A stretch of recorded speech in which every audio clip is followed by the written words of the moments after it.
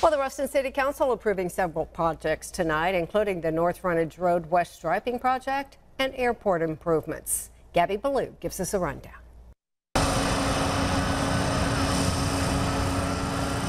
The Ruston City Council has officially entered into a contract to start the North Frontage Road West Striping Project. The striping will include 3 entrances at the new J.P. Morgan Chase building currently under construction. Mayor Ronnie Walker says how the road will look once the construction is complete. As soon as you turn off Tech Drive onto the service road, it's going to be one lane because one will be closed. Then it'll have a a turn lane, and it'll go all the way past Chase, right down the hill, and then becomes regular 2-lane road. Mayor Walker says the project is expected to cost over $33,000, and the striping is expected to start within the next few weeks and is only supposed to last a few days. Mayor Walker explains how the striping will improve the road. For one thing, it'll help with traffic flow. Then also, all of a sudden, when you get industry or a business that's hiring 150, 200 people, then there's going to be a lot of traffic coming and going. So this really will help the safety on that road and make it much easier. The City Council will also enter into a contract to make improvements at the Ruston Regional Airport, adding 10 new T-hangars along with 2 companies building large private hangars. Over $1 million of the funding is coming from the Federal Aviation Administration, and Senator Bill Cassidy also announced the city has been awarded $300,000 for the project. Mayor Ronnie Walker explains how these improvements will help the city. It also affects it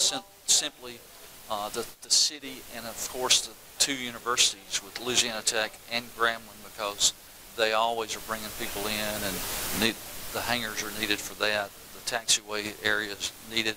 So as we grow, as the universities grow, we will continue to try to grow our airport also.